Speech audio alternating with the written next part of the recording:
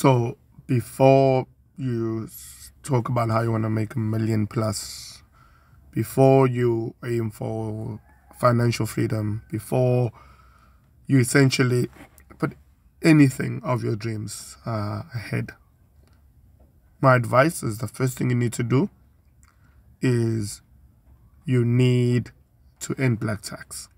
That's the first thing. That's one of the things that I did.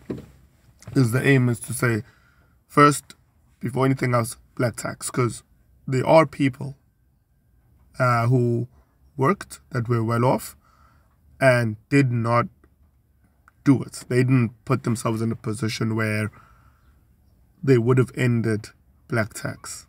For those of you that don't know what black tax is, it's basically that I need to take care of my previous generation,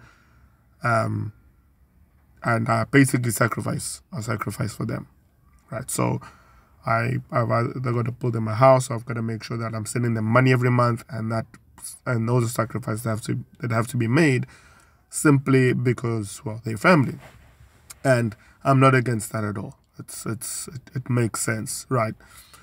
but where I'm going to is it's not sustainable. It's a bad idea long term, right? I'm not blaming the previous generation. They have the right. We have the responsibility to do it, and it's essentially our job. But we're also the first generation to be enlightened and educated enough to not fall into the same situation as our parents or forefathers, and therefore should not put our kids in the same situation. You might take this lightly, but think about it this way. If your grandfather had put systems in place that secure him for life, right, and secure your parents for life, you would be in an entirely different situation right now. You would probably be in an entirely different situation.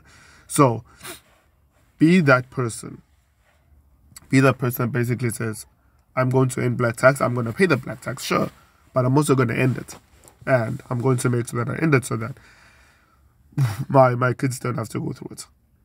And that's all I got to say, right? Now, if your kids decide that they want to spend money on you and they wake up one day and they suddenly realize what it is that you did, it'll be like, wow, that's what you did. Like, you paid that off, plus you ended it. Because then I would have had to pay it off. And you ended it. So if your kid decides to spend money on you for whatever reason, even if they're like, Dad, I'll spend $5,000 on you on a holiday or $10,000 on you on a holiday just for no reason, as a thanks for whatever, that's not black tax and they can afford to do it. So, and of course it's going to continue, right? So that's kind of the idea is first end the black tax. But it's not going to be an institutional thing. Don't blame it on race. Don't blame it on the forefathers. Don't blame it on systems that were there during whatever in history that serves no purpose. What needs to be done is, how do I do it? And there are ways to end black tax, but you've got to know what it is that you got to do, and you've got to realize that it's bigger than you. Once you realize it's bigger than you, then you can essentially be the person who's in history in your family to say, this is what that person did. And not just be a grandfather who's your father's grandfather. No, be the guy that did 1, 2, and 3 within the family.